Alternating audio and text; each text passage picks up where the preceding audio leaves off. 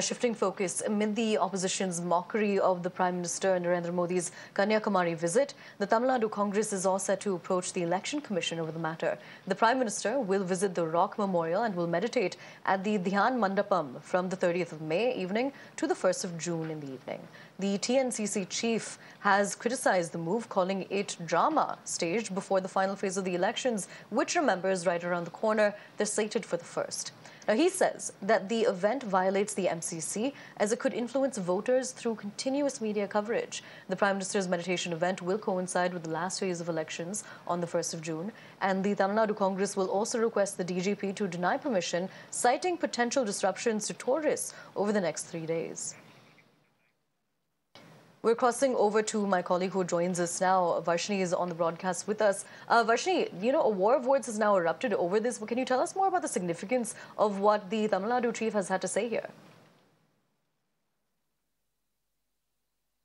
Well, absolutely, yes. The Tamil Nadu Congress Committee President Selva Perundagai has spoken about the meditation plan of Prime Minister Narendra Modi at the Vivekananda Memorial Rock in Kanyakumari. And he's essentially stating in his statement that this is a clear violation of the moral code of conduct, because right before the day of the final phase of elections, if the Prime Minister is going to go sit at the rock and meditate, it is definitely going to draw a massive media attention, which in itself is a political statement that the Prime Minister is giving in order to garner extra votes. And he's also stated that this is a drama that is being staged by the Prime Minister, which is politically motivated and definitely not spiritually motivated. And on the other hand, the Selva Perundagai has also spoken about how there should be a ban on this meditation plan of the Prime Minister, because this is a tourist place and it is a tourist spot. The public will be disturbed since the Prime Minister is going to sit there and meditate. There's going to be heavy protocol that is going to be in place at the Vivekananda Memorial, and people will be deprived of their basic rights to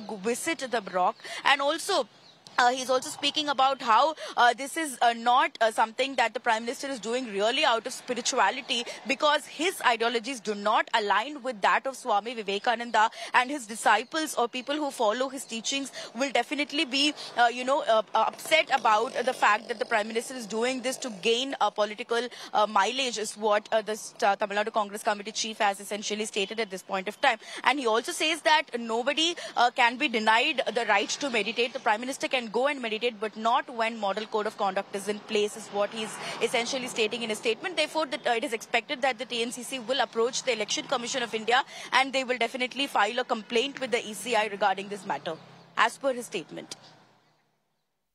All right. Varshini, thank you so much for joining us and telling us more.